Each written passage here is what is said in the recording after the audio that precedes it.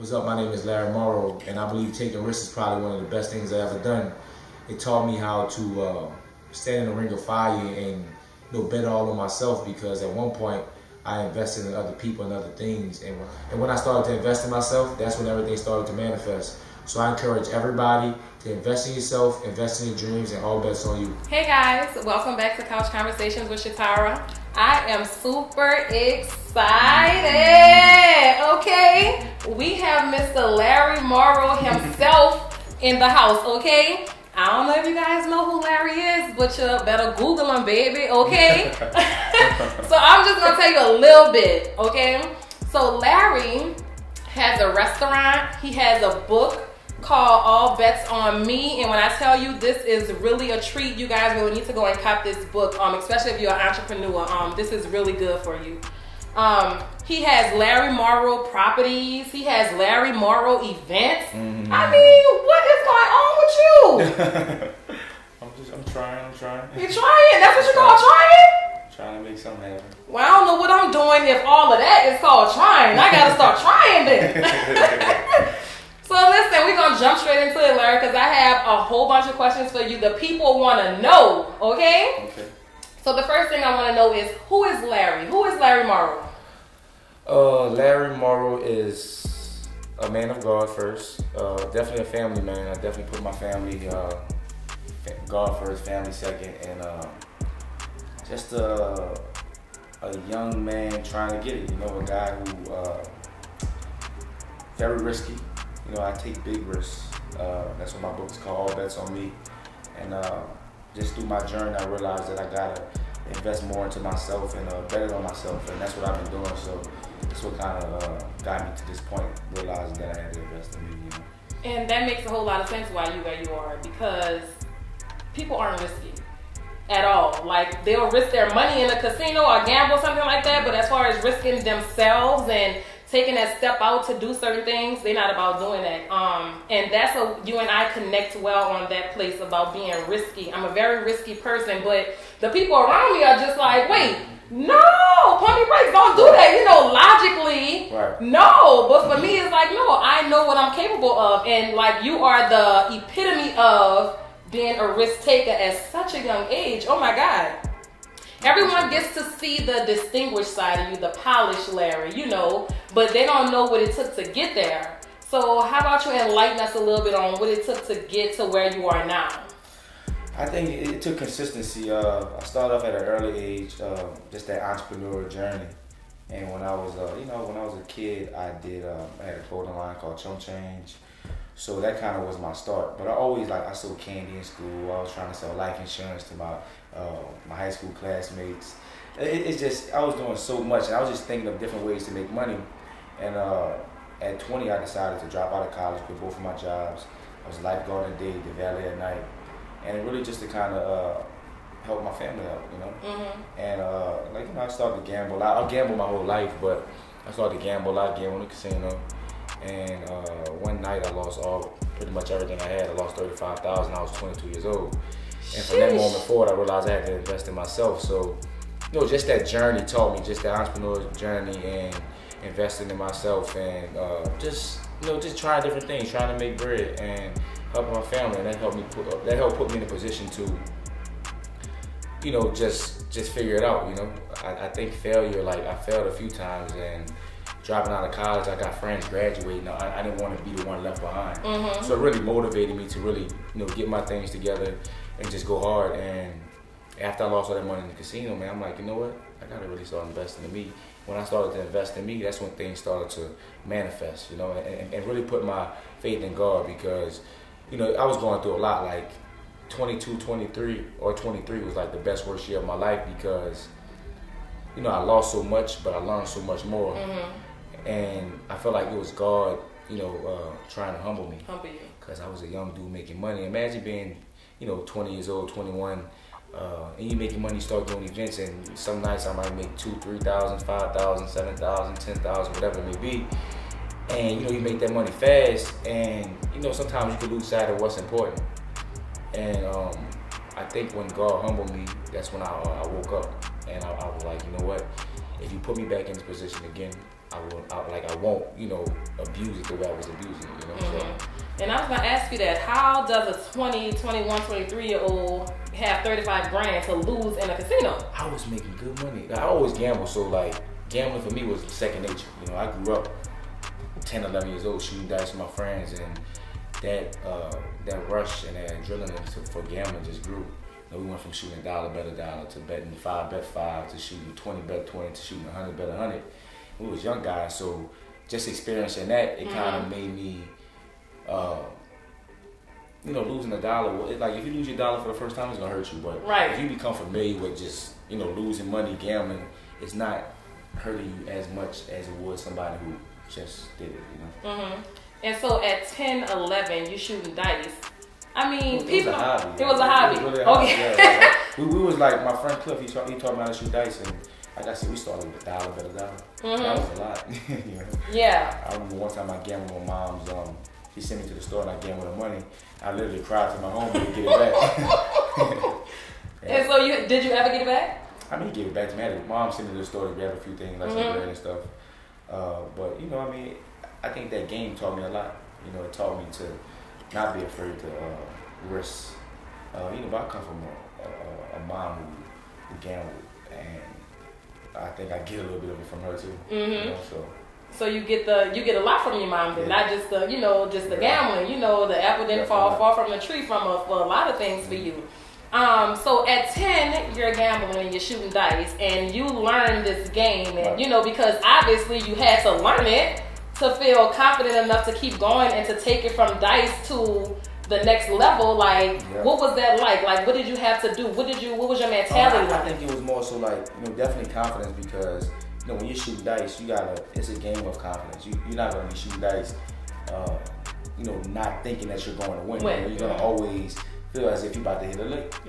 So shooting with men twice my age, like my friends, brothers, and their uncles, you know, we was the young guys, but, you know, playing a game full of people, your peers, people older than you, it was different than playing a game against people who, you know, was your age.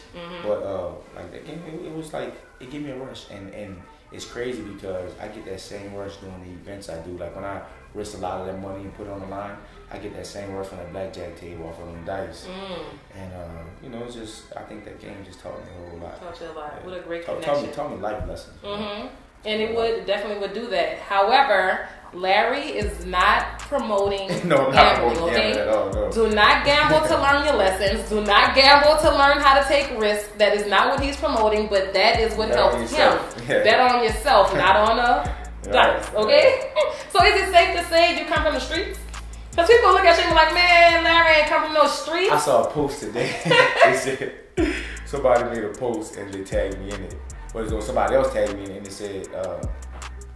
it said something, but I don't know, I gotta go find it on my Instagram, but it was just funny, man. It was something about the streets and everything. But I mean, I would say I didn't come from the streets, you know, like my mom, you know, when I grew up in the Second Ward, I was exposed to the streets. I experienced things in the streets, but I wouldn't say I come from the streets, you know. You know, but, you know, I mean, people, it's kind of tough because people, like, you know, sometimes people be like, you know, some people think I may have come from the streets. Some people, then some people don't think I come from the streets, but I don't, you know. I've been around a lot. I've seen a lot, you know, and been into things that's, you know, as a kid that, you know, street activities, but, you know, you're not a street guy. It's crazy because so many people want to know how Larry is able to do the things he do and be the way that he is. And I've heard a bunch of stories. I mean, I've read in a book, you know, but I've heard a lot of stories, and I've heard good stories, I've heard bad stories, but, you know, can you clear some of that up for us? Like, you know, how did you do it? You started out doing events, or you had a clothing line first? Start off with a clothing line. And you no longer have a clothing line, which is crazy. Right, because when the events started to do well, it's like the clothing line, I feel like I didn't have time for it, and I was making good money. It was something that, it was like the stepping stone. And to get me to where I was going, and then the events was a stepping stone to get me to where I was going. I still do it, makes me good money, but then that was a stepping stone to, you know, become an author and share my story, and that was a stepping stone to branch off into the restaurant business and, you know, invest in real estate, you know. So, you know, I think it was just, I followed my heart and took a lot of risks. But, you know, everybody's life is different. You know, some people try to take the blueprint of what someone else took and try to do the exact same thing, but not, you know, you gotta follow, you know, what's for you. And then some people gonna grow at an early age in life, some people gonna grow at a later age in life, and it's just really all about what God has for you. You know, so you just gotta, you know, keep your heart open, keep your mind open, and, you know, follow the path He has for you. You know? Yeah, and see, you say you take risk, and I know I say it about myself too, but another thing that I would say is that I don't mind stepping out on faith. It's almost like a faith deal. Yeah, you're risky, but you don't mind stepping out on faith. And a lot of times people always say, oh, walk by faith and not by sight, but they're really not ready to step out because it's a risk. Right, so when I dropped out of college and I quit both of my jobs, you know, I was making money, but it wasn't no stability. You know, like it was, you know, me like, you know what, I'm going to give up both of these jobs, stop going to college in order to help my family, but to devote more time to doing what I was doing in hopes of making it, you know, much bigger. Right.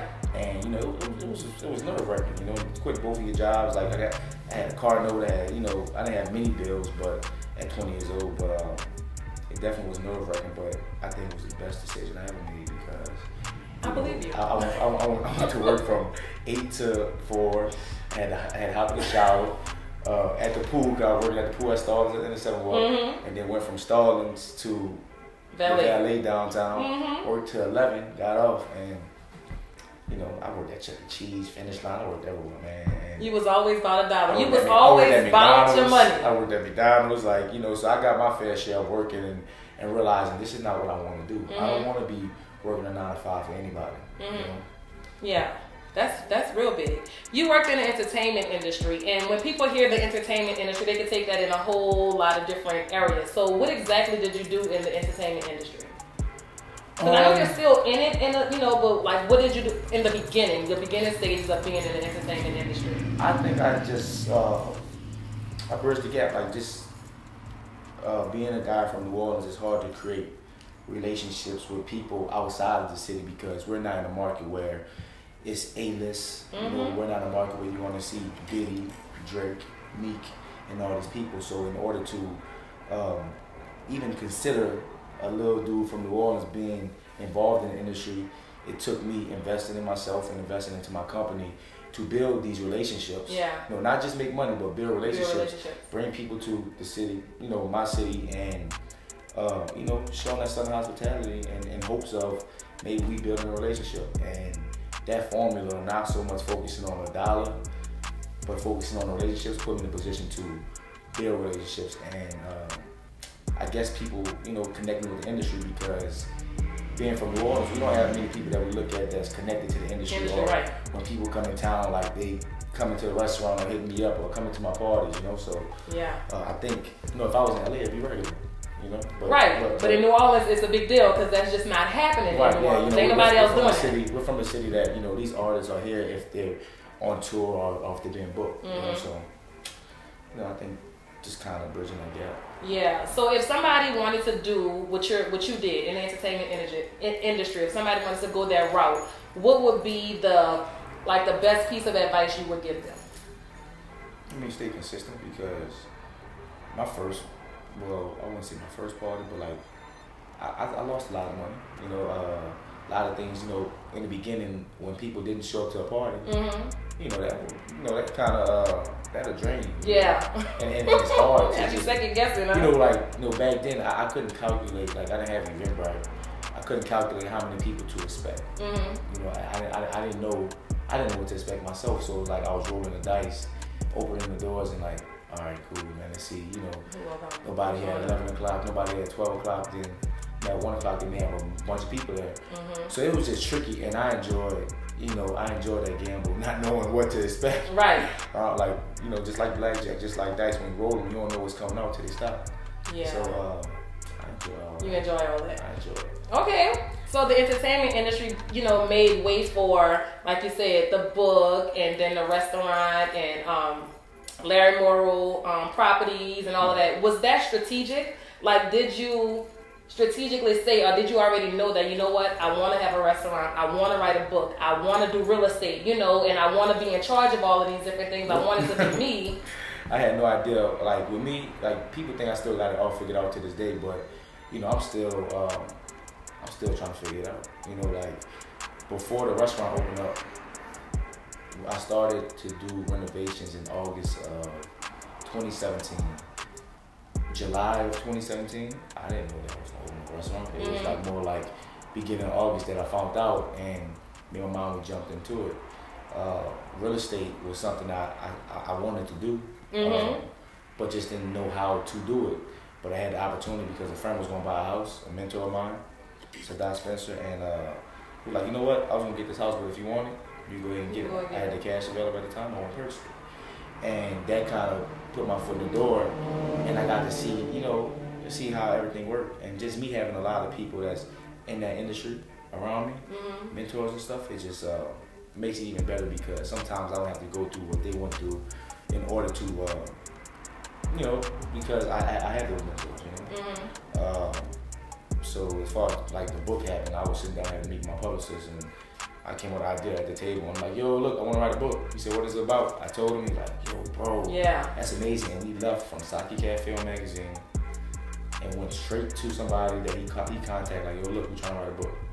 And from there, we started to work on it. It was like a year and a half process because we was trying to make it right. And it just worked out, man. Like I don't have it figured out. Right, it just fell in place. I don't know. I have a guesstimate of what I feel like my next move is, but I don't have it figured out. And I'm the type of person, I'll hop into, you know, whatever industry and learn what I can learn. If I like it, if I lose, I'm gonna continue to do it until I, you know, really strike gold. You know? That's good. That's almost like saying fall down 7, get up 8. Like you all about that. Yeah. Ain't nothing gonna get me down. I think I've built up my endurance. You know, my endurance is like, you know, it's not too many things I'm afraid to do. You know? That's big time. So that means if you're not afraid to do it, then you're willing to go out and do it. So something is gonna turn over for you. You're meant for greatness because you're not afraid to do anything. That's important. Don't be afraid, y'all. Y'all can't be scared at all. What the saying is? Scared money don't make no money. Yes, that's the saying. Bro, Morrow's has just been open for what, a year? 14 months. 14 months. 13 months. Yeah. This place is always packed. I eat there very often. You see me there. You see me there often.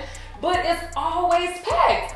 What the hell? Like, who did you even imagine this was gonna happen? Like, so when you shoot your shot, you gotta always anticipate it. You gotta kind of believe it's gonna happen for it to happen. If you don't think it's gonna happen, then it ain't gonna happen.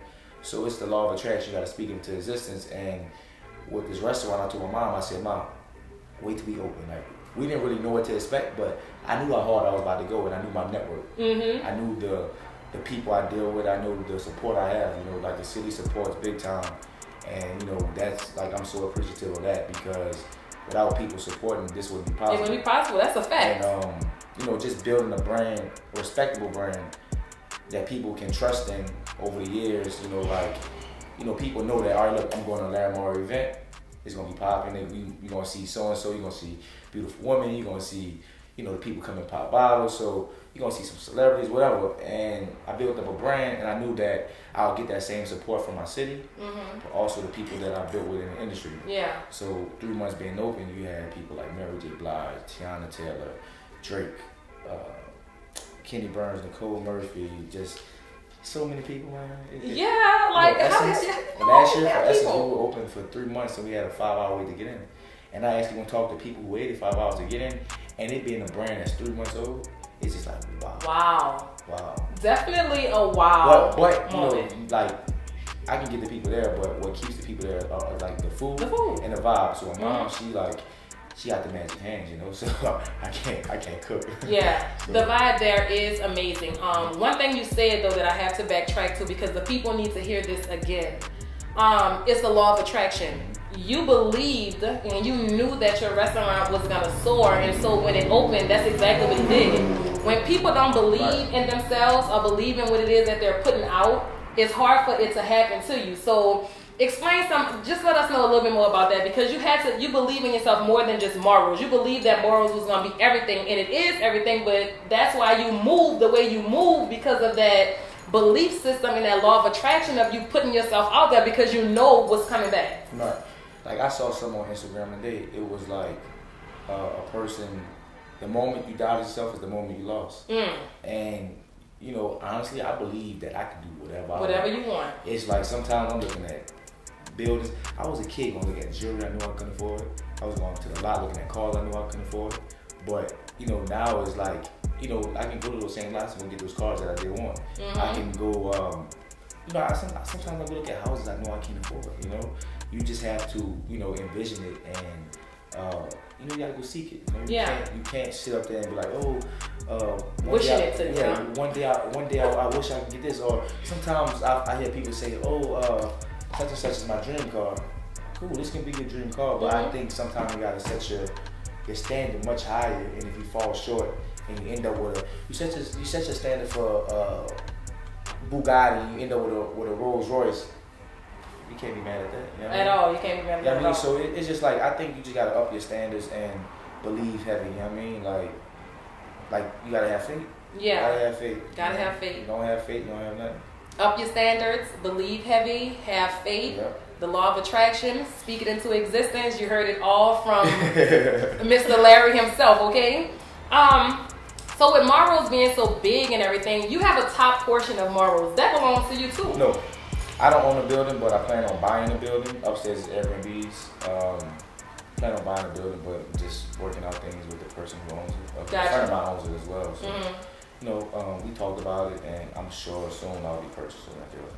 Are you thinking about, because people ask this question a lot, because I ask people, what do y'all want me to ask Larry? And they were like, is he doing another location? Is he going to have a bigger location? What's going on with Morrow's? What's the expansion of it? So I've been torn if I want to open up another location in Louisiana. You know, I want to keep it exclusive, but as far as expanding, definitely going to expand. Trying to expand in the building that we're in, because you can't put a fork in the kitchen if you wanted to right now. Like it's like we're limited on space. We've outgrown in a year, and got other restaurant concepts opening up. But the last thing I want to do is move Morrow from where it's at, because you know it's like so much happening in the location in just a year. Is you know you done had so many people walk through, so it just to me it's a staple. It's monumental. I don't want to get rid of that. But however, we're supposed to be opening up another restaurant concept. Few blocks up the street, much bigger, different. You know, so I'm constantly looking at different locations every day. I spend a lot of time looking at real estate, so something will shake off some. Y'all heard that? Club working on venues, so something's about to happen. Something is about to happen. I'm excited about it. So tell me about your first party. You couldn't, I mean, you had to have thrown a party as a kid or something to know that you could throw a party. You ain't just around here saying, you know what? I'm gonna throw a party. Like, tell me about your first party. What's going on? When I was a kid, a friend of mine, mom, she threw a party for us. We had a little group called Young Stunners. What, you was a rapper? No, it was just like you know, in high school, everybody had groups. Like, well, I'm 28, so everybody had like Young Stunners, they had like Prep Stars, they had all types of stuff. What y'all did though? Did nothing. We had a whole leather business. We had Leathermans and everything, right?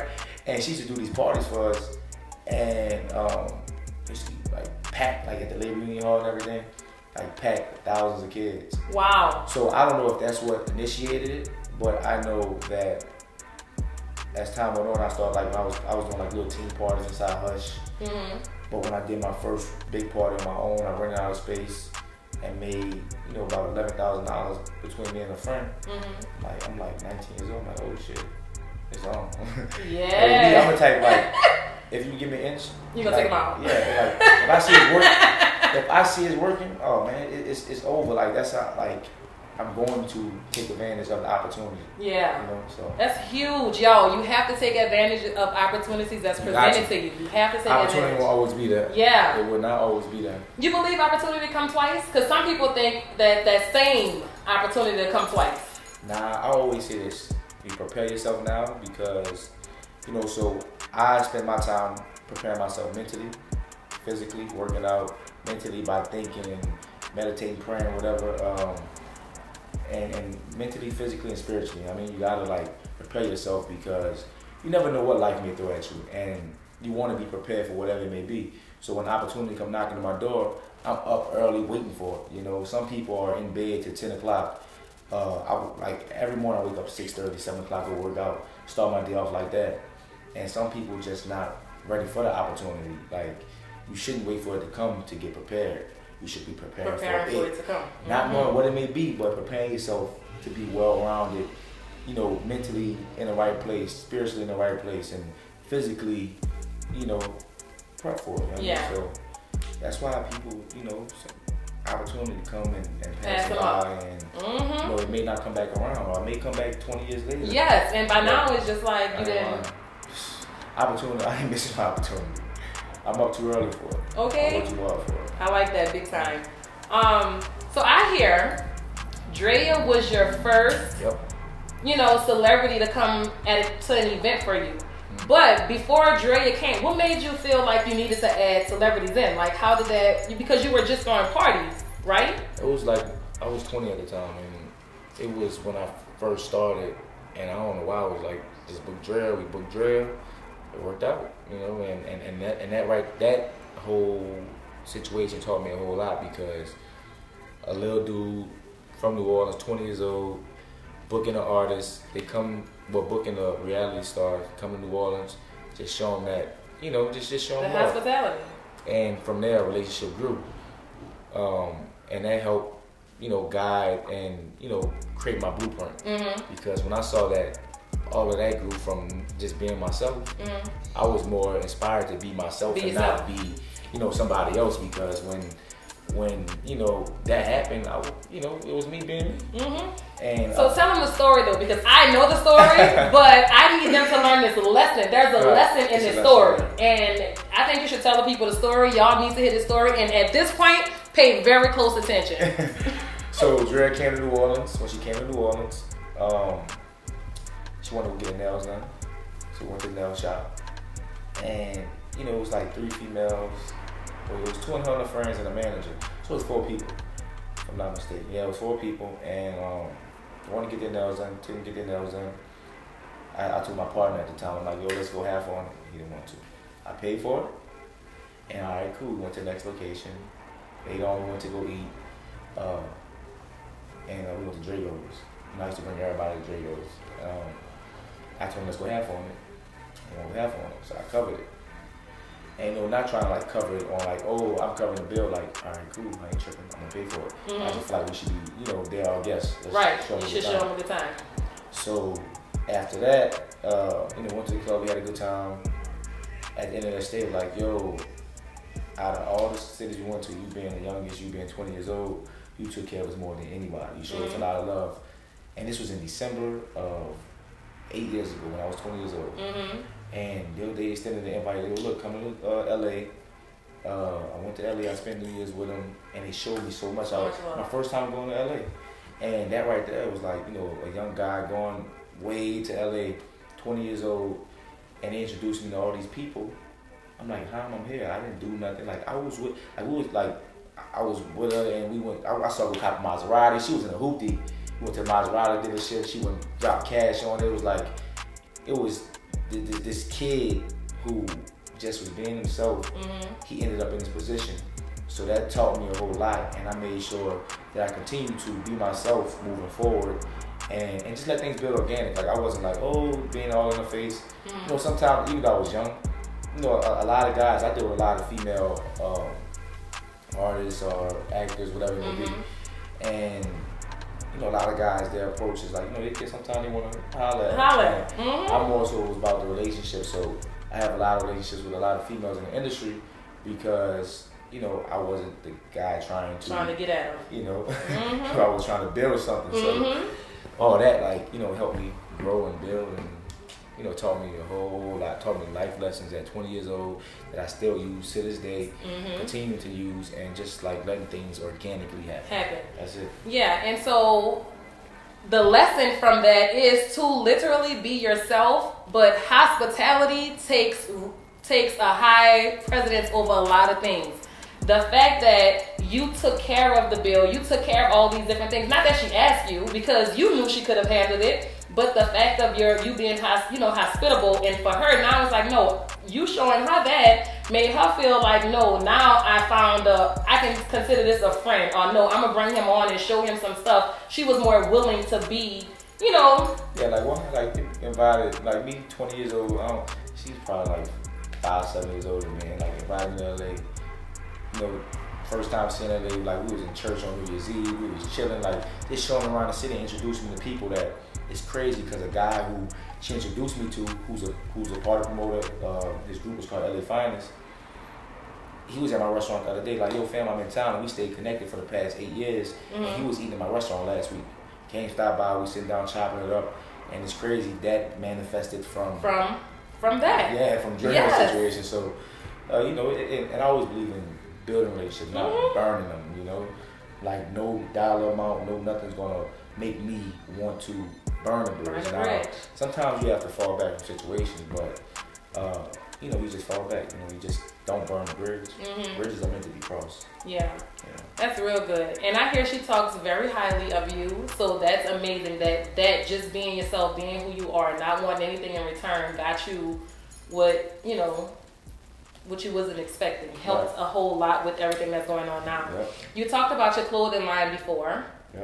And you said, you let it go because you was going in another direction, all of that evolution and leveling up and things of that sort. I wanted to talk about that with you a little bit, because I started a clothing line, and then I don't really do it too much. It's more of I have an online clothing boutique, and I don't really do it too much because I'm doing other things, but that doesn't mean that, I'm still pretty same, boutique. But I just want a little insight from you for that, because it was said that you were a curator. Am I saying it right? Curator.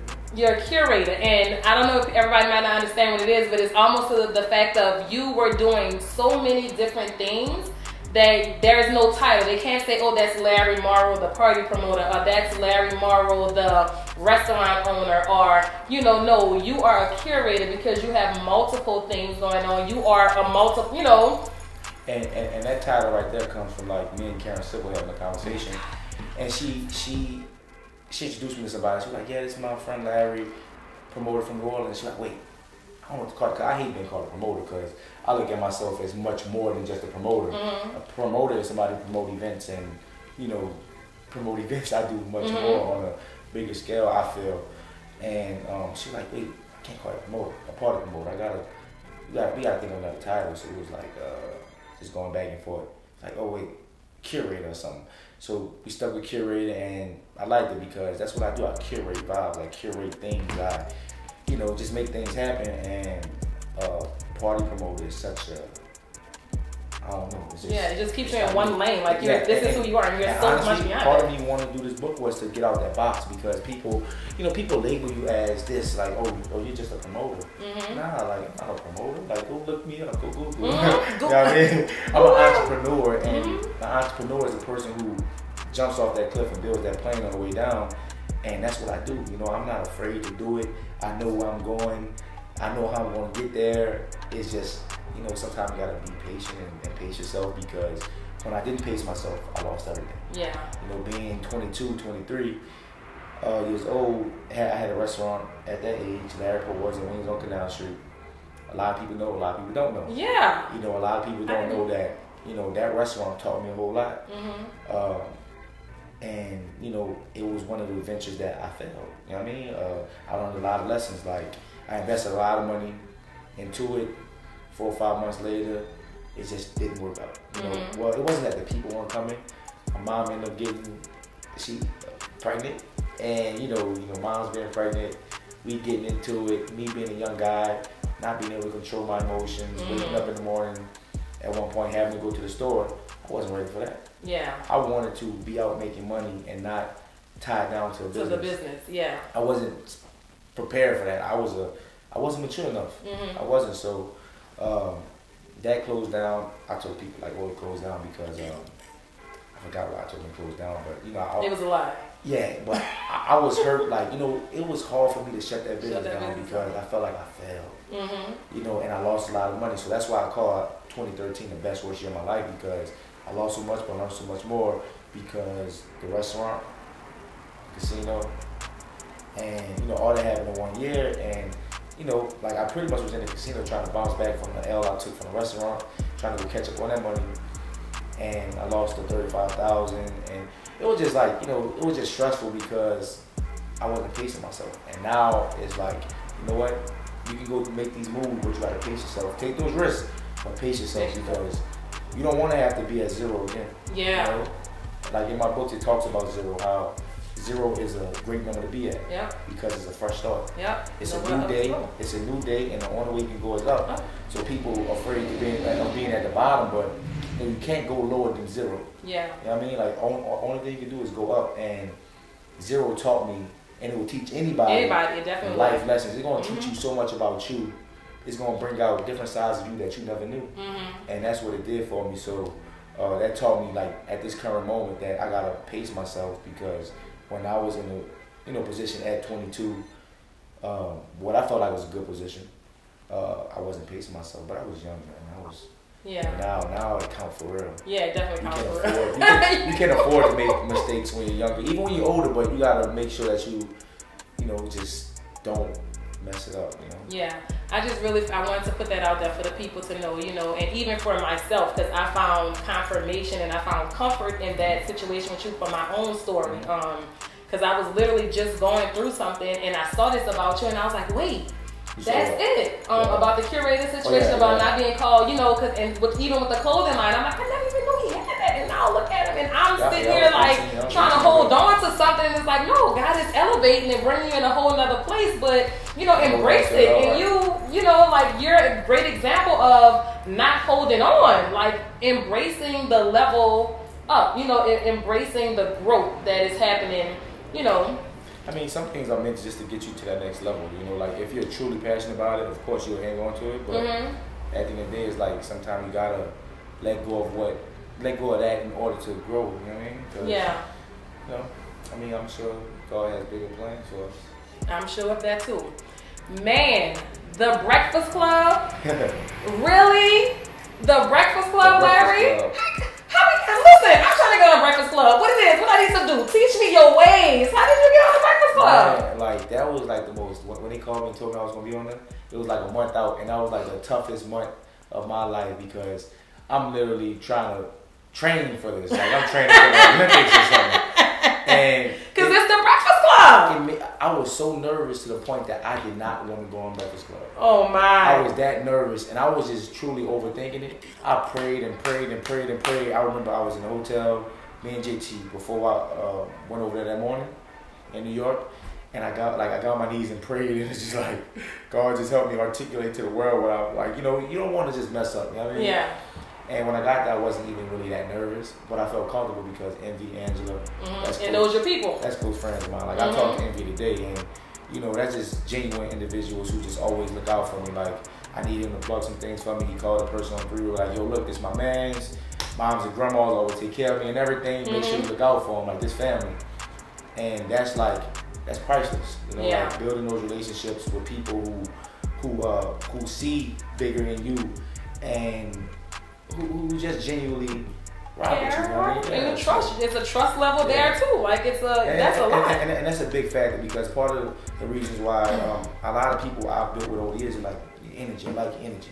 I can rock with you. I like your energy. Oh my God, you sound so familiar. I'm never overbearing. Like, I don't want to be, you know, I'm never the person thinking I know too much in the room. I'm never the person trying to be too cocky. When I was younger, like years ago, I feel like I had to tone it down, because, you know, like, I thought I was a rapper.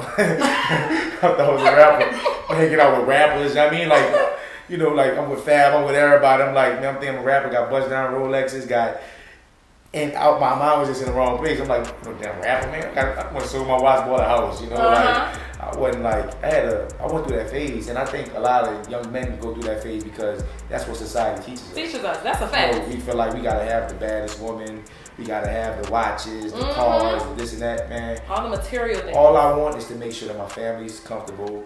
I can take care of mine, and, you know, just live life, but live it without any limitations. Like I want to be able to go hop on my jet and go to Ibiza if I want to, you know, like. Come on, jet. You're speaking it. Yeah. Well, let me find out you got a jet somewhere. It's coming. I got it. I just can't afford it. You got I just can't afford it. But you know, I want to be able to do those things, but I know it's a process, and you know, it's not about the shiny things. It's not about just being able to take care of my people is what is going to make me happy, and take care of people around me, and just help people and inspire people. That's what, you know, I'm in it for, because that's what keeps me going. Like having kids or just people, like men older than me, hop in my DMs. I never had people run up to me, like a guy run up to me like, yo, you're my idol. Can I take a picture? Like, what? Idol? I'm your idol? Mm-hmm. But that done happened to me on a few different occasions. I done been in LA, walk off the elevator, like, yo, you Larry Morrow, dude from Toronto, like, yo, I want to get your book. I go upstairs and give him a book. Mm-hmm. People stop me in the club in Atlanta to take pictures, and I'm like, yo, what the hell is going on? But it's like being able to be on platforms like Breakfast Club expose you to so many more people. Yeah. Forbes list, Black Enterprise, and all these different platforms put me in front of a lot of people who believe in my journey and what I stand for. So like, you know, even like I got book orders in London, Toronto, you know, all over the U.S., and that's mind blowing. But it just means that God's doing something amazing in your life, and whatever you're doing, keep doing it. Keep doing it, you know? And that's crazy. That's how. When I sent you that picture of the guy who I met at the restaurant, and he was like, he was telling me about the experience he did, and I want to say that you actually sent the book out, you know, and he wanted that book, and I'm like, you know what, I could get Larry for you, and literally, and when I told you about it, you sent the book out. That says a lot about you. It's just a book, you know what I'm saying? He didn't live around here. He could have said it and been like, okay, whatever, but you made it your business to make sure that man got that book. So that speaks a lot about you as an individual. You know what I'm saying? So thank you so much for that, because I called him. I was like, listen, you got your book? He was like, yes, I got my book. Thank you so much. You know, tell him I said thank you. I'm going to send him a DM, but make sure you let him know that I appreciate that. So thank you for that, you know. Yeah, it's real humbling just knowing people, like, you know, just meeting people or just hearing people, like, just some of the things people tell me, just like, you know, you just never believe that people look at you this way, because I don't look at myself or perceive myself the way the world do. Other people do. You know, like, you know, I heard a story on Instagram. It was like this guy, he was in the hood around a bunch of people doing the complete opposite of him, but he never knew he had a shiny collar. He was a dog, right? There was dogs in the hood. He didn't know he had the shiny pink collar on his neck because he couldn't see it. But everybody who was looking at him saw the shiny pink collar, and it's just that, you know, he couldn't see himself the way other people seen him. He didn't know he had that ice around his neck, you know. So when people say things like that, it's like, damn, man, I can't believe, like, you know, sometimes I go home and I tell my girlfriend, like, man, look, this happened today, this happened, and they be like, damn, like, she done been with me, and people run up on me like, yo, man, can I get a picture? Like, man, what is going on? And she just like just sitting back and just laughing, like, because it's, you know, I haven't even begun to do what I'm going to do. What you gonna do? So it's like, if that's happening now, then, you know, 5 years from now. Just wait. The crazy thing though is, on the Breakfast Club, you was handing out gifts. Yeah. Barney's, this. I'm looking around like, wait, hold up. Where my gift? I'm looking for my gift, you know? That's just, and it speaks who you are. You know, you went out, Angela Yee was her birthday, you know, that's your people, you know, you took care of her, you know. Keep being that person that you are. That's a really good trait about you. They had a lot of good things to say about you. And you spoke on Forbes. Forbes? Like, you hit Forbes. And tell me, I just want to know what went through your mind. Like, did they call you? Did they email you? Like, how did that go? Like, you know, so what was your thought process, or what was the emotions that you were feeling at that time? I mean, what does that mean to you? I thought it was dope, but it wasn't like, oh my gosh, like, it was more so like that for Breakfast Club, because this was more of like a, you know, like a phone thing, I mean, like, so it was cool, but it just was like, you know, like, it was motivating, but I'm like, you know what, I don't let things excite me too much, because I feel like that's how you get comfortable. That's how you get comfortable. It was definitely exciting, don't get me wrong, but to be on that platform, but, you know, so much excitement. So much excitement allow, like, you know, you think you the shit. Yeah. And then you start smelling your shit, and you start, like, you know. Look, you're trying to make sure you don't smell it. You're trying to keep enough to not smell it. You got to, because you got to stay grounded, man. That's one thing I learned over the years. Like, you got to stay humble. You got to stay grounded. You got to, you know, try to remain that same individual, because when life happens and people start to change and, you know, you grow, it's just like, I don't want to be that person. Yeah. You know, so I let, like, you know, I take it in. But, like I said, like, it's only the beginning stage, so much more work to do. So, you know, you're going to see bigger things than Forbes. You're going to see, you know, I just know whether it's like a TV show or a movie, whatever, I know it's coming soon, or something like that, because I've been getting reached out to by a lot of networks, you know, Skype calls, like they want to set up interviews. TV, I think maybe like food networks, they can't, sometimes they can't tell us, but like, yo, this is probably one of the biggest networks in America, well, in the world. And they want to interview my mom, interview people around me. So I've been on a lot of calls like that, emails, and just people reaching out. So I know that, you know, there's bigger and better. The things are coming. I don't know what it is, but I'm preparing myself for it. There you go, because you're up at 6 o'clock in the morning. You're ready for it. The opportunity ain't about to pass you up, because you're ready for it. I will gun it down. Come on, you heard that right? If y'all, I'm telling you, this is the mentality to have. People think people like us are crazy. Like, no. This is what it's all about. Like, literally. Larry, you're 28. I'm old. No, you're not. However, you are honestly, you've been on the Breakfast Club, you've been in Forbes, you've been in Black Enterprise, you've been in all these different things at 28. You haven't even hit your 30s yet. So, I mean, how does that make you feel? Like, you know, because little me over here, I'm like, okay, damn, May was so good for me. Things are starting to line up in June for me right now, but I'm like, okay, like, literally, I'm always like, is the next month gonna beat the month before? Like, I'm anticipating it, but I'm just like, what's about to happen? So how are you feeling about turning 30? Like, okay, when I make 30, my 30's about to be lit. Like, how does that make you feel? I mean, my thing, like, since I really, like, I've been on, like, a run, you know what I mean? And this ain't, like, I've been, like, on, like, a, you know, for the past years, like, each year, it's just like I would level up. And I don't plan on stopping. Sometimes I'm like, damn, how I'm going to top this year? But it just continue to do what I do, but on a larger scale, take bigger risks, and just make bigger moves. Like, I believe that, you know, this year I'm going to top last year, I'm going to top the year after that. And 30, it's just going to mark like a period in my life where it's time to go to a whole nother level. But also just learning that, you know, it's just not money, it's credit, it's finances, it's taxes, it's learning about all of this stuff that, you know, we often don't get the knowledge of at a younger age. Yeah. To where when we do start making money, we get a tax problems, we get just financial, just everything. We don't have credit. So I think that's important, and that's like, I work, like, you gotta work on your credit, you gotta work on your finances, your taxes, like you work your muscles or your mind, whatever.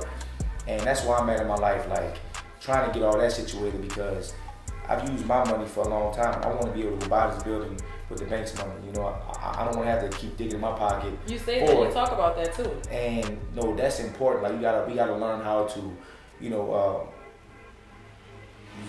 utilize our resources. Yeah. You know, like, use the bank. The bank is there for you to use. Pay a 5% interest rate. Drop your 25% down for your investment.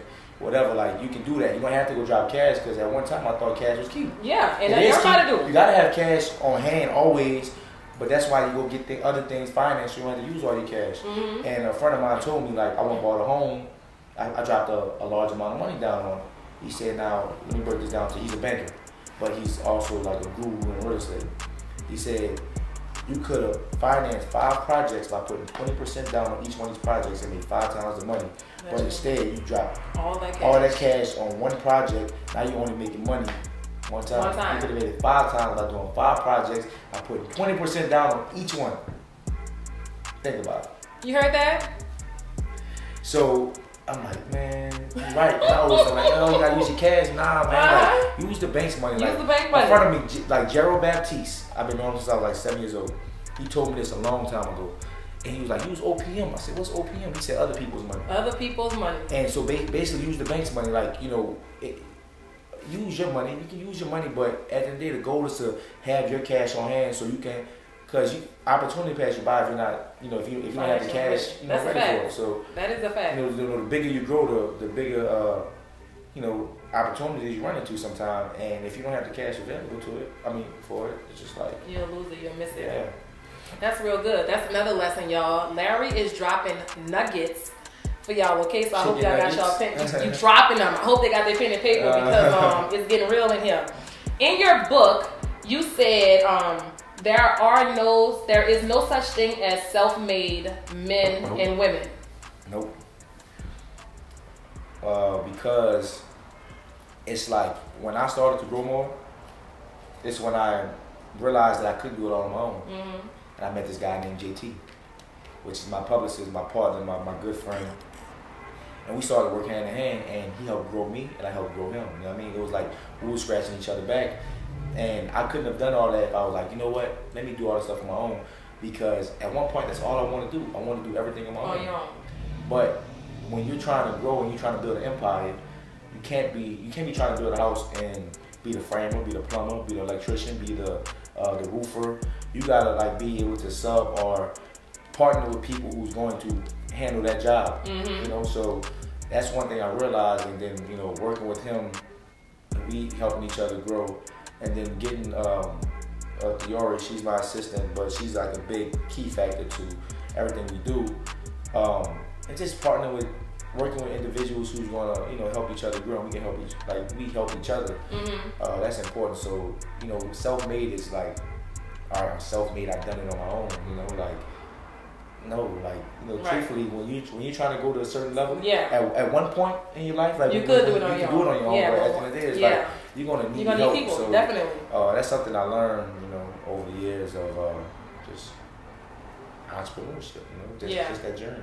Yeah, I thought that was really good when I read that. I was like, you know what, this is true. You know, because we're quick to say, I did it, but it's not especially when you're going to other places. So everybody knows you're in a relationship, and I'm sure a lot of people are mad that you're in a relationship, but everybody knows that you're in a relationship.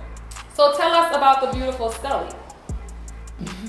I mean, I'll have you know that she's from around my way, you know. Where are you from? Country girl, Booty, Ama, all of that. She stay out there. She grew up in the same neighborhood I grew up in. What neighborhood? Seven.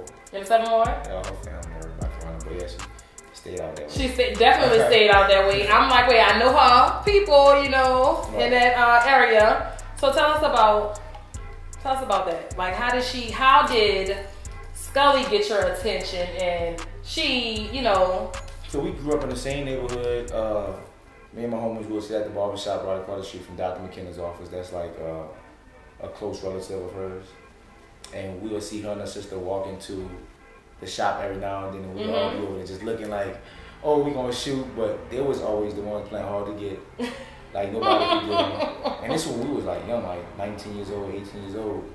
And, you know, after what, like, you know, after just like, you know, conversing, not really talking, like I'll see her say hello, try to get at her, she act funny, you know, so I just believe in timing. And years and years back, she used to come to my parties. I used to always flirt with her because I always like was interested in her. Mm-hmm. And just one year we just started, you know, talking and talked for a year, and then decided to, you know, be official. And you know, it worked out. It worked out. And it's working out. It is. You can tell. You can see it.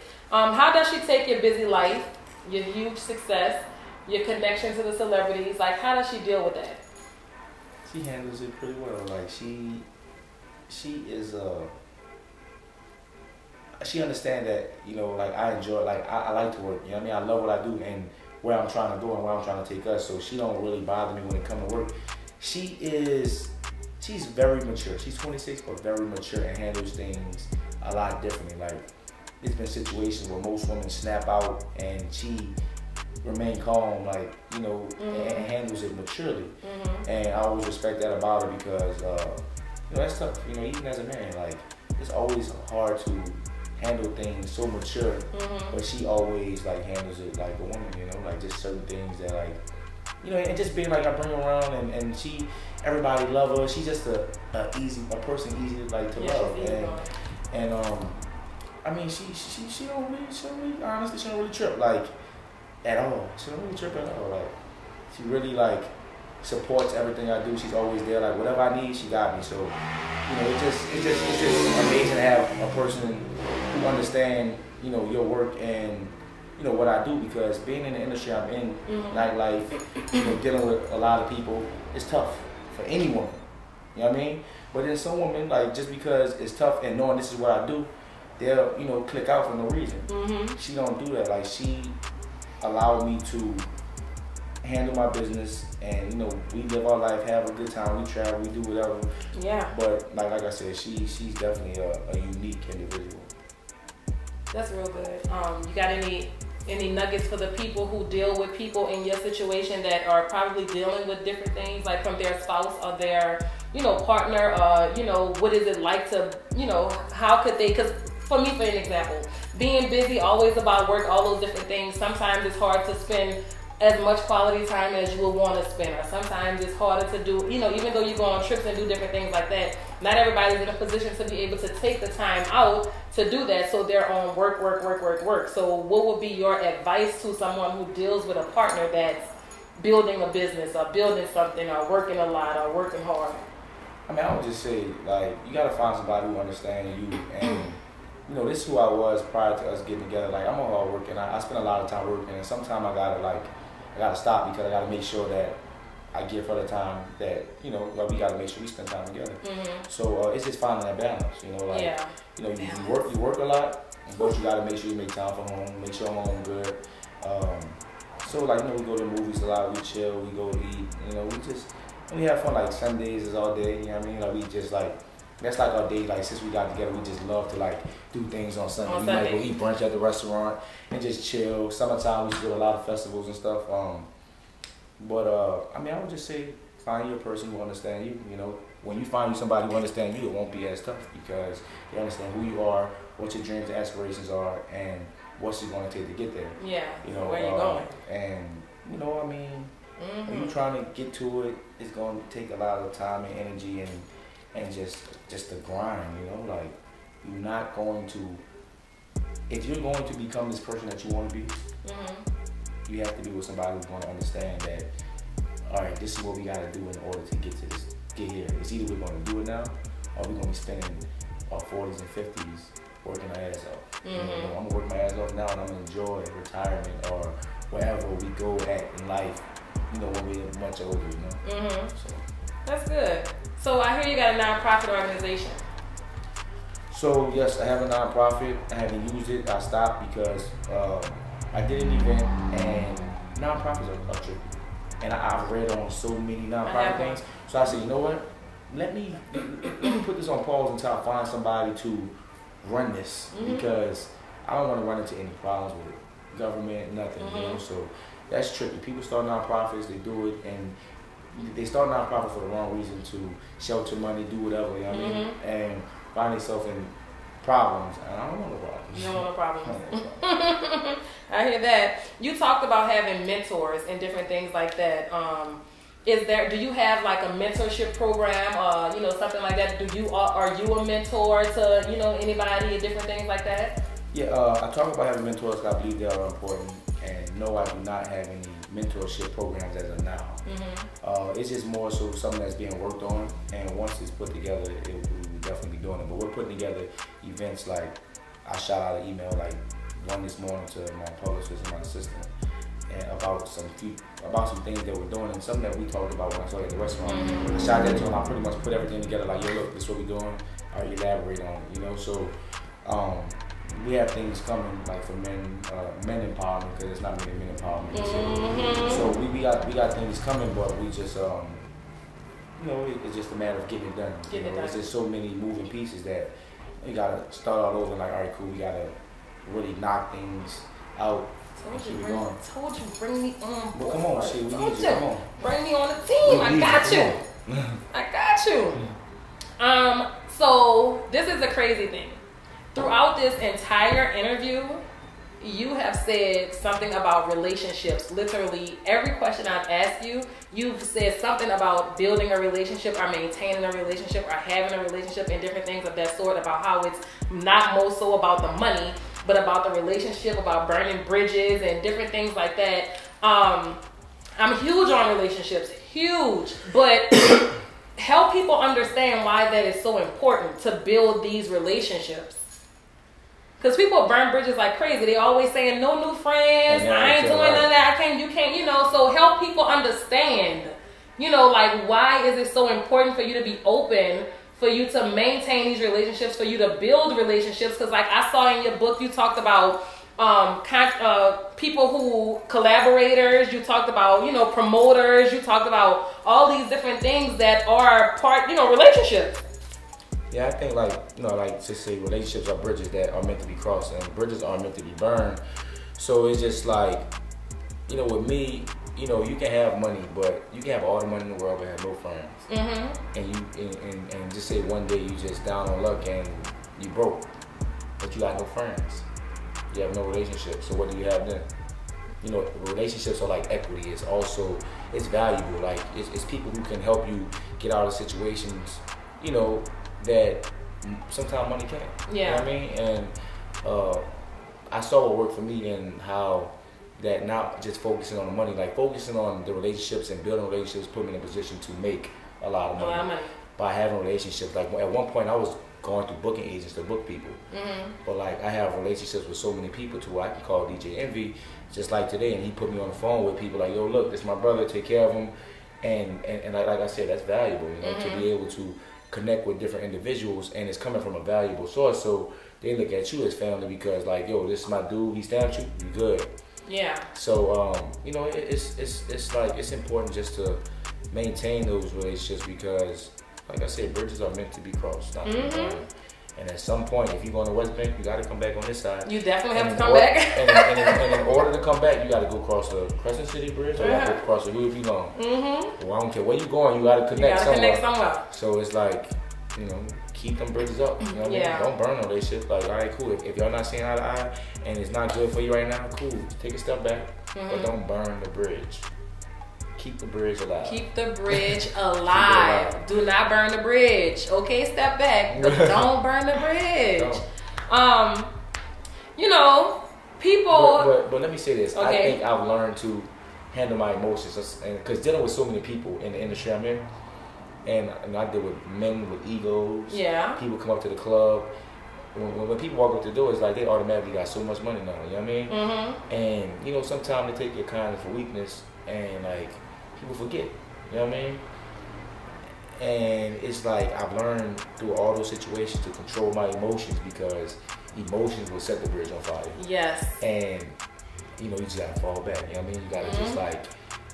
I think relationships building with people is an art. It's not something that everybody can do. At all. And I think it's an art that I've learned to, it's a canvas I learned to paint on. You know what I mean? And you just gotta learn to control those emotions. Because that means if you're controlling your emotions, that means you have to let down your ego sometimes, or your pride. You have to put yourself. Imagine people come to the door like, yeah, man, I'm here. I pay X amount of dollars for a section, like, trying to get in. Like, you would think that, God walked up to the door and you gotta just like open up. Like, nah, you're not God, man. Like, you gotta follow the protocol that, I got other people in line who pay for sections who paid X amount of dollars. So people just feel like you owe them things when and to keep it a buck, like it ain't too many people on this earth.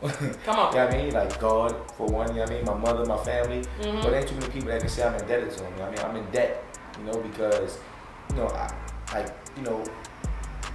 you come up to the door, you got an ego, you acting like I owe you something, but it's just people with egos and pride, and when people come around, they got this spotlight on them and they want to shine, and that's the people who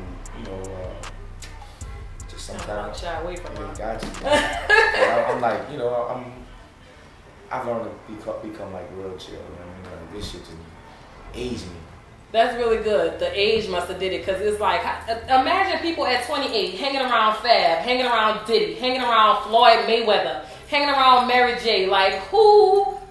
You know what I'm saying? Like, you gotta think that that's a big ego. That's a big ego boost. Like, no, I can call DJ Envy right now. I mean, it don't really bother me more. Like somebody asked me the other day, it was like, if you ran into Jay-Z, what would you do? And I never met Jay, but it's like, I think it would kind of be like, oh, what up, Jay? Like, I'm not gonna be like, oh man, let me get a picture.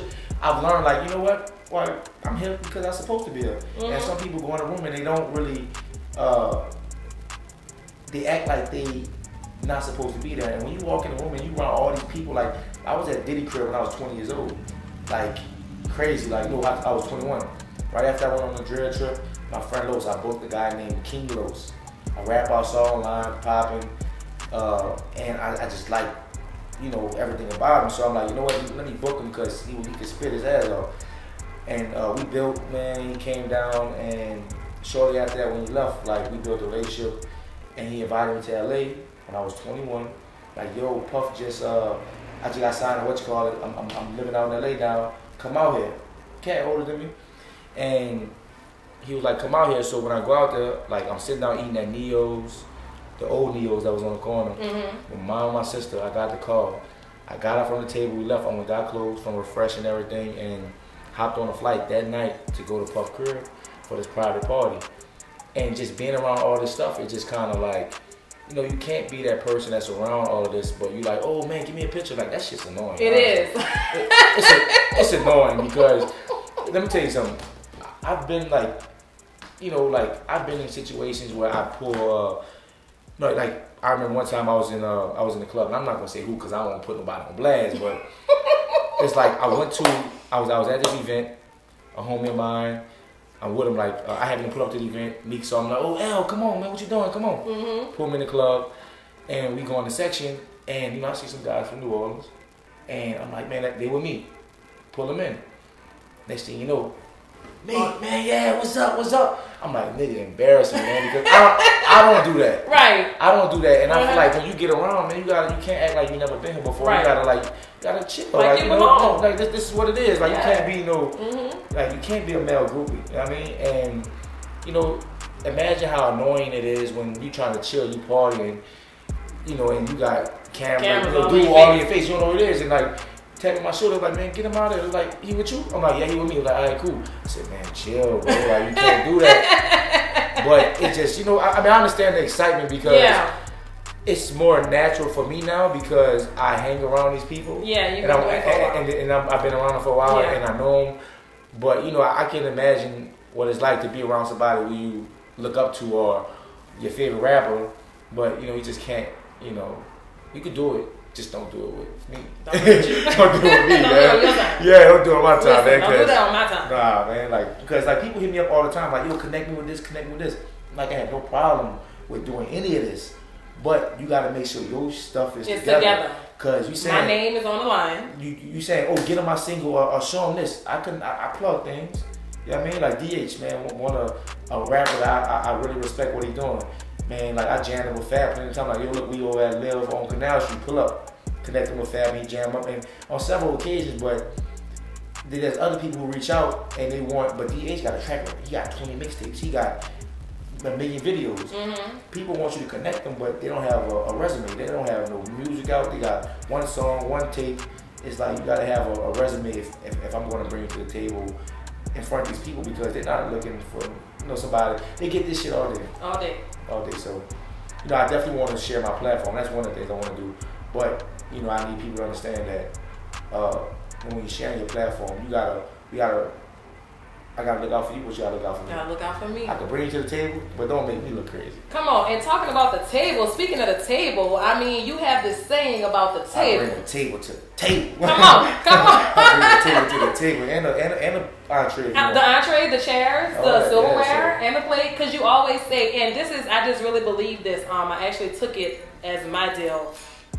Bring something more to the table than just money. If you don't have money, that's okay, but you better have something else. Man, you can bring your energy, your laughter, your joy, bring your ideas, bring your creativity, bring anything. It ain't gotta be in the form of currency. Don't have to be currency. All it got, you gotta just pull up to the table, and I said when I did, I think the Forbes or Black Enterprise interview, I'm like, people come to the table looking what's for them. When I come to the table, I'm bringing the table to the table. Yes. You know what I mean? So I'm saying that to say not to be cocky, arrogant. When I come to the table, I'm bringing something. Yeah. And I'm not just coming with no. I'm bringing, and I don't mind other people putting up chairs, but just when you pull up a chair, man, you gotta bring something, some element. You know what I mean? And it ain't, like I said, it ain't always gonna be money. It ain't always gonna be the things. Just bring something that something that you possess, something of, something that you're great at, Yeah. and we cool. Yeah, so just know when I pull up to the table, may not be in the form of currency, but I'm bringing some stuff, okay, Larry? Right, yeah, no matter what I got some stuff for you, all right? Bring some stuff, bring some corn, bring whatever. Yes, I got it for you. So we hear about the accolades, all those different things. Do people, I want to know, what's your favorite color? What do you like to watch on TV when you and your girl chilling? Like, do you like to watch SWV, SVU? You know what SVU is? SVU. Mm-hmm. Usually go like Law and Order.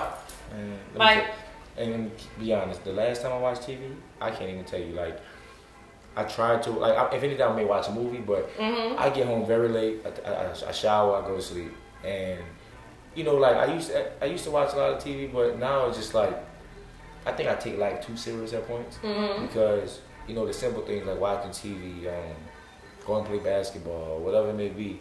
I need to get back in the habit of that, but right now it's just like my mission in life and the things that I want. I'm just kind of Consumed with it. Well, not even consuming. I'm just like really stressing myself out. A good stress, but in order to obtain those things because, it's just so much I want. And you gotta think about people who've made it, these people before us, like the Diddy's. You think Diddy became Diddy by chilling, not working when people sleeping. Like, he became that individual by working day and night and by breaking barriers and just doing things people not. You know what I mean? So when I don't even get fulfillment out of watching TV at this current moment in my life because I'm on a mission, So like I said, I wake up early. Work out. I wake up early, work out, and I shower, leave the house, and I'm gone. Sometimes I ain't got shit to do. I mean, it's more so like your mind. It's more so thinking I may be driving around looking for real estate or maybe. So at that's the your hobbies and your interest right now is real estate, yeah. Different things like that. What you're doing, what you could do to. I'm just not gonna sit inside, but if I sit inside, I'll be on my computer just planning, putting things together. But I spend a lot of my time thinking, driving around looking at real estate, just trying to figure out the next plan because, like I said, I know it's coming. I know something's gonna strike. I'm just being patient and just going. Boom. Boom. Boom. So as of now, what Larry has going on next? What's coming up for Larry besides the restaurant? What's next? I think like some more restaurant concepts. One thing I'm on heavy. I'm going to open up a venue soon because. For a long time I've been making these clubs too much money. Too much money. I was just about to say that. Larry the promoter. Too much money. That side of you, you gotta be able to bring that to your own self. Right. You can't keep giving that to nobody else. Real talk, I'm gonna turn the city into Atlanta or Houston or LA.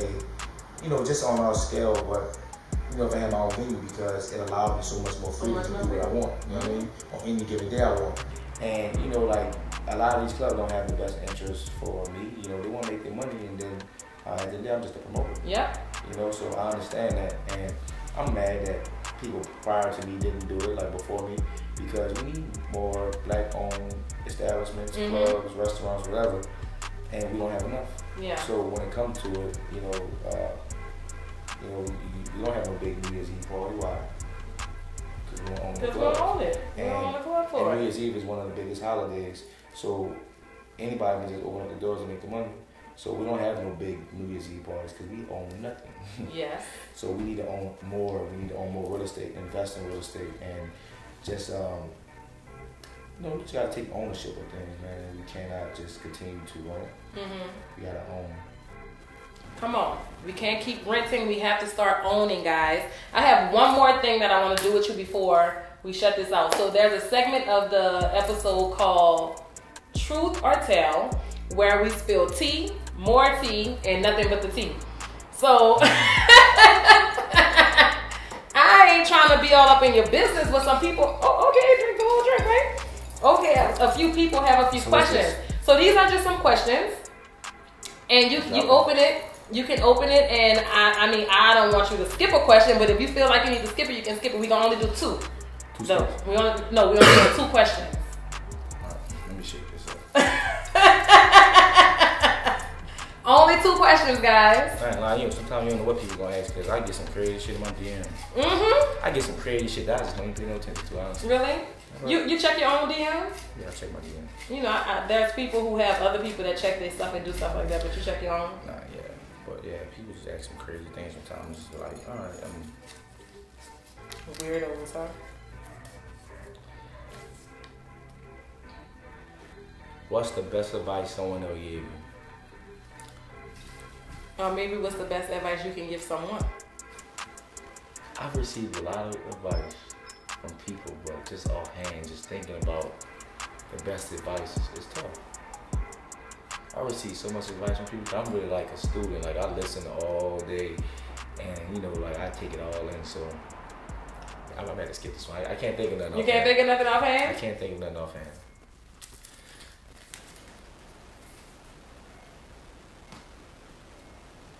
What do you feel is the true definition of being happy? Being happy for me is seeing my family happy. Like that's fulfillment. Like just say if tomorrow God called me home, I know that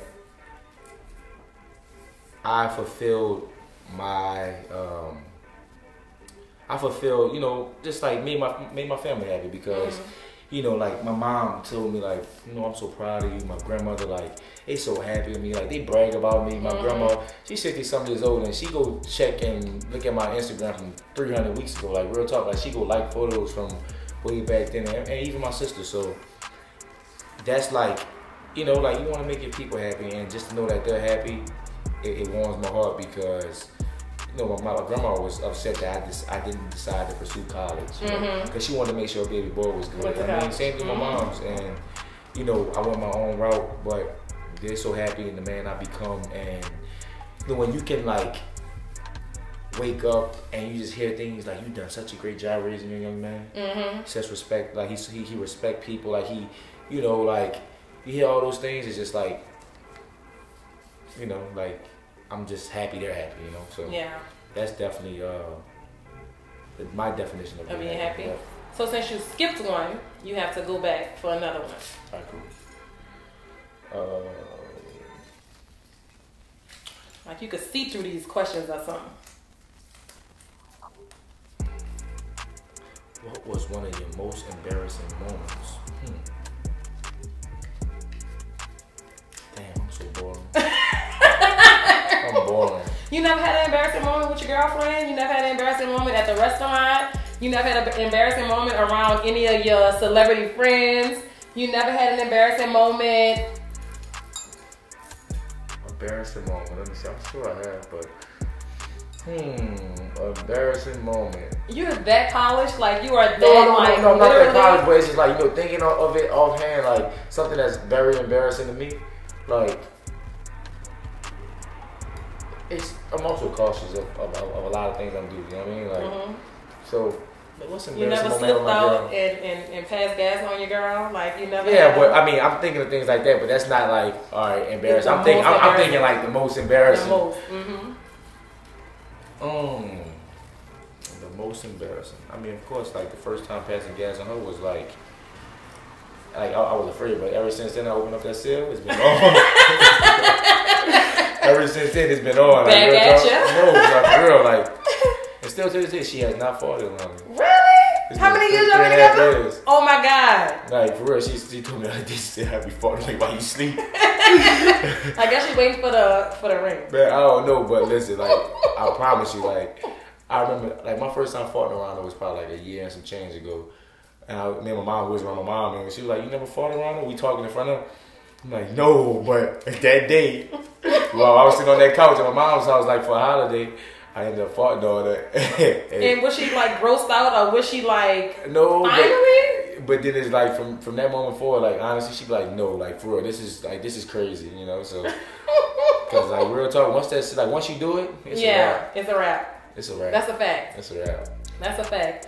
Thank you so much for answering our questions. You know, we had more, but we just on time. But I'm sure everyone knows where to reach Larry at. You know, his Instagram is Larry Morrow. His restaurant Instagram is Morrow at Morrow's. You can get the book off your website, right? Larry-Morrow.com, or you can get it from Morrows. Yeah, if you want to use. So, what if somebody wants to book a party? I wanted you to do their party. Do you offer that to like the public, or is it just do their party? like? So if I have a party coming up and I want you to, promote it, what does that? No. I got a lot of people asking about that, but what with me is like, you're not in control of another person's party. So just say if you're promoting that party, and when I promote things, people automatically assume it's mine. So, and some go on at that party, it reflect me. Reflect you. So that's something I don't do. I don't promote parties, and then it's just kind of tough. Like when you do a party and you promote and you put energy into it, you make, you get used to making a certain dollar amount for your work that you put in. And of course, if you want to pay, I promote another party. Like I get corporate companies who like pay me good money to promote things, and I don't gotta do that much, but it's like crazy money, you know what I mean? Right. So I get it. I definitely get it. But you can also go to Morrow's. What's the address? 2438 St. Claude. 2438 St. Claude. I mean, the food is amazing. I visit there a lot and I love it. So thank you so much, Larry, for joining us. It was amazing. I cannot wait to see everything that you have going on. I cannot wait to have a seat at the table. And guys, thank you so much for watching Couch Conversations with Shatara. Until next time, bye. Appreciate y'all.